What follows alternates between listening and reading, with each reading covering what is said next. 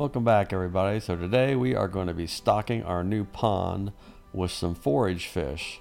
So it should be an exciting day. It's a little chilly out there. The weather was wet last night, so as you'll see in the video here, the truck couldn't get down to our pond.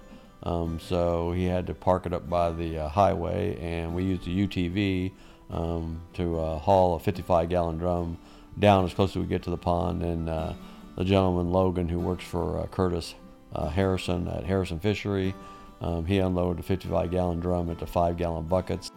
So then he took those buckets and he carried them down to the pond and released the fish. So leave your comments. I'm interested to hear, what I've seen on YouTube.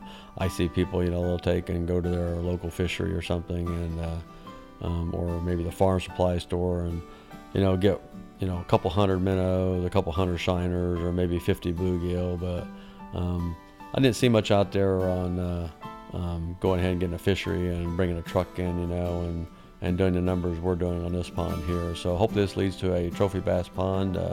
Again, like I said, leave your comment, and if you've done this before, I'd be interested to hear. Thanks. So in this first video right here, you're seeing this is the minnows and shiners. We did not get the filming of him unloading them out of the truck, but it's basically gonna be the same way as the rest of the fish. But anyway, this is just, like I say, this is started. You can see how many in that bucket. He just fills that bucket full. In fact, I don't think you can put them all in there. That's a lot of fish.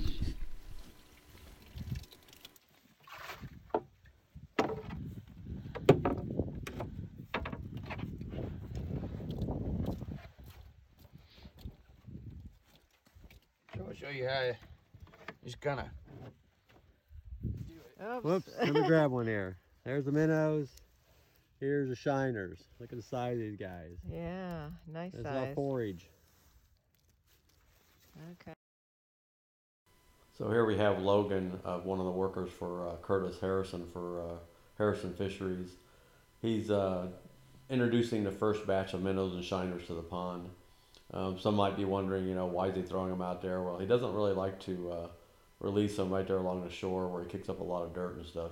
He's like he told us that can get into the gills and it can kill them, so it's easier just to throw them out there. And then also, some of you might be wondering about why we're not acclimating the fish. There was no need to acclimate them. These fish are raised in well water at his fishery, so we were just able to release them immediately in the water. The temperature of the water was probably 55 degrees that day. The outside temperature was 31 degrees, so there's really no need to acclimate them. So here's Logan getting another bucket full of minnows and shiners. I didn't really have any idea how many minnows and shiners were in 30 pounds, but according to Curtis, 30 pounds of minnows is about 10,000 minnows, and 30 pounds of shiners is around 5,000. So that's a total of 15,000 minnows and shiners for this pond for this day. I'm going to speed this up a little bit, but this is our third trip down with the minnows and shiners. You can see how many are in this net when he scoops them out of this 55-gallon drum. So as I said before, it's 15,000 minnows and shiners. So quite a few trips down there. It's a good thing I had the UTV that day, because otherwise he would have been carrying those buckets down from the road, which is probably 600-700 yard walk down to the pond. He could get the truck down there that day. We just had a rain that night before, and the pasture was all muddy.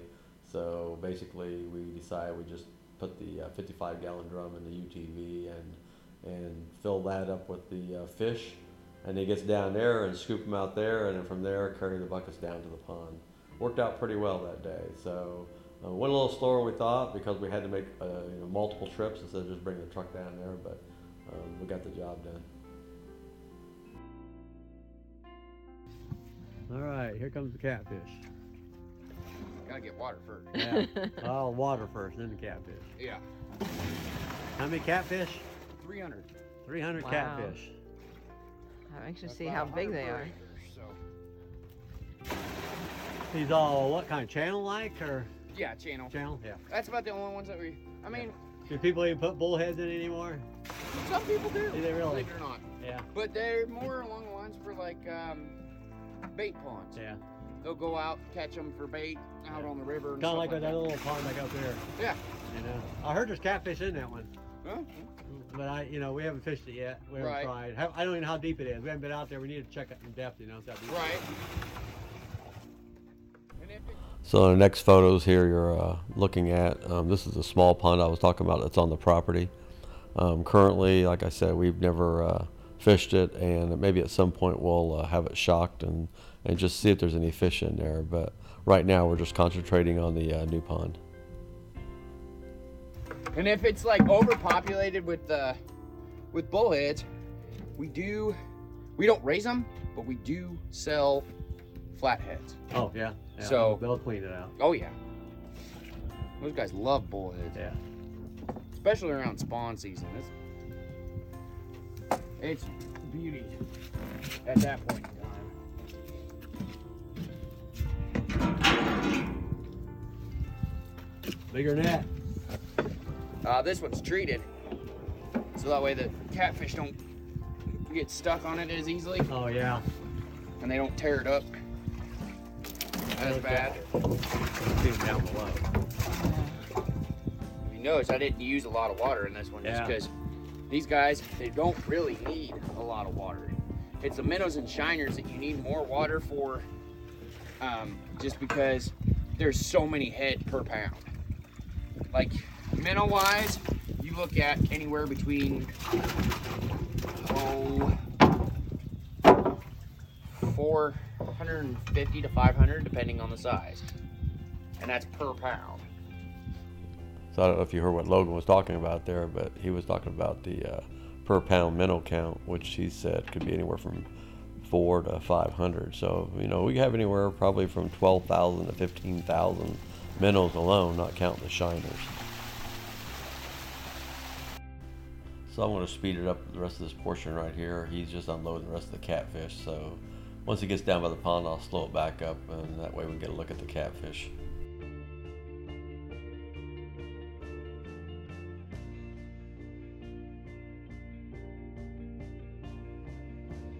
Out as much water as I can. Take the whole blue thing down? Well, just tip it, because believe it or not, as cold as it is right now, they're going to be hardy to the point I can get back up with the net and get them out.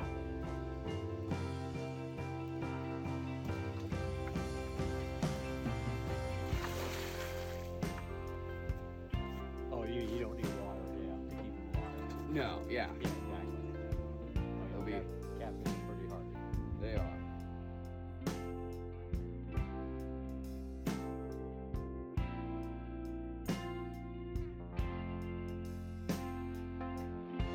Cold. I can't find my gloves somewhere in here. Yeah, I don't know what you did with them.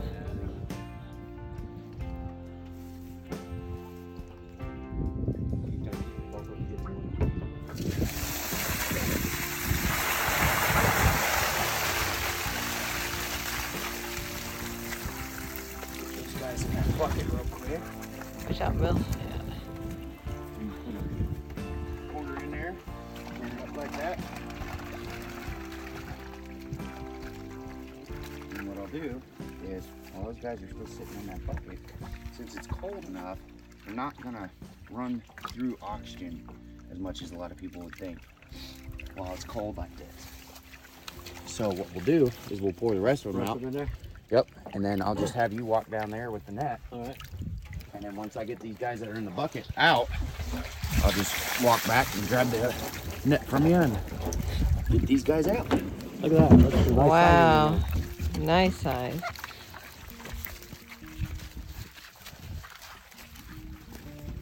Your mom and dad will enjoy this.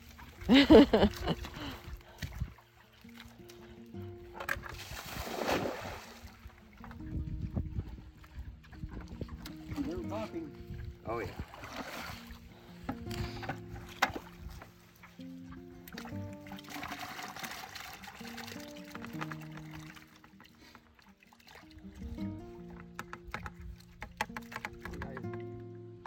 They get stuck from time to time, but it's not bad. Like that? Yep, that's it.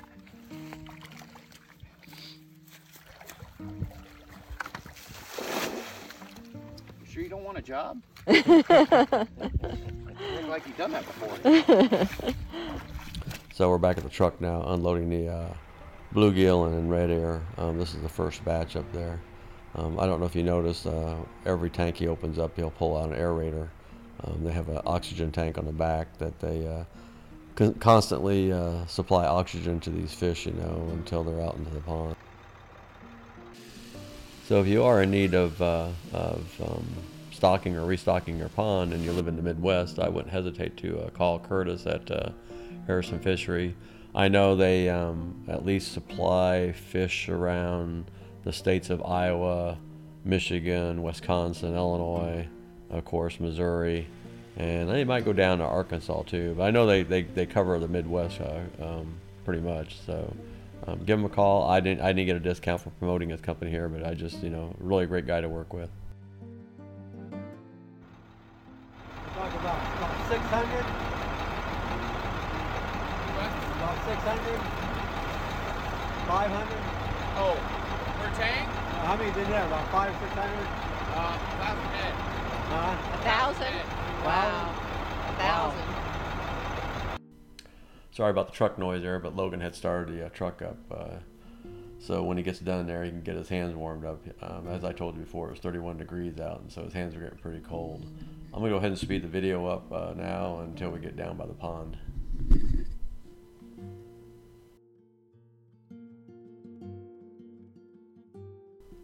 Once we get down to the pond, I'll do a little comparison. We can see what the difference is between a red ear and a bluegill.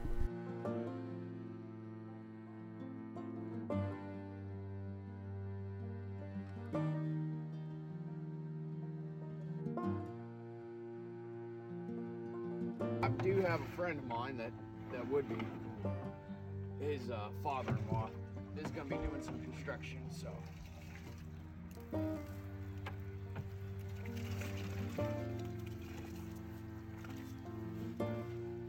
Smell like bluegill. Oh yeah. So bluegill, and you call them red Red ears. So- ears. Huh. Red ears will have a little red on the Yep. Let's see if I can. side. Red ears get a little bit bigger. Yes, they do. Yeah. There we go. There's a good, Yeah, good exactly. comparison. Oh, Yeah. okay. So this right Color, here. a lot more color. Red ears are Right. pretty. Yeah. So this right here is your bluegill, Yeah. Okay. and then your red ear. Yeah. As you can see, the bands here, they're a Oh, little bit more yeah. sporadic. Yeah, a little prettier, Yeah. and you got that little ear Yep. right there. Yeah. And the beard and And the we got that bellies yellow. there will Yeah. be always yellow. Oh, yellow. yellow. Sometimes they Ah. call them Shell crackers. shell crackers. Yeah. Yep. Yeah.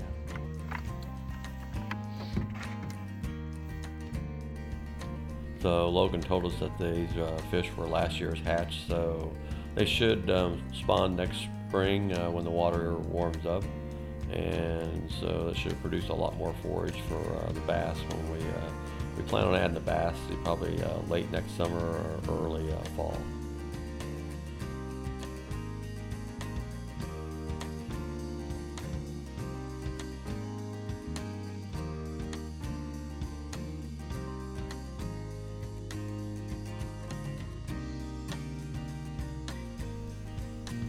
So here we are again back at the truck. We got one more tank to unload. There's another 1,000 bluegill red ear in this last tank. So once this is done, he'll go ahead and add these to the pond, and that should be it for the day on all the fish. So as I said earlier on, that was over 2,000 bluegill red ear, 300 catfish, and my guess and probably Logan's and what they say per pound, we're probably talking well over 15,000 shiners and minnows. So that's, like I said before, that's going to create a great forage base to start off this new pond, and hopefully by next year when we add those bass, they're going to have plenty of food to eat, and they should grow pretty fast that first year or two. I just want to thank you all for watching, and I hope you enjoy these videos. Hit the like and subscribe buttons if you don't mind. I really enjoy doing these videos. I got a lot of things to share. Also, I want to just share this experience of taking this raw piece of farmland and turning it into a dream property. So if you want to follow along, like I say, hit that like and subscribe button, and you'll never know what I'll be videotaping. I got all kinds of hobbies I do, from woodworking to wood turning to wood carving. You just never know. I might do a video on that someday. But anyway, Thanks again, and have a great day.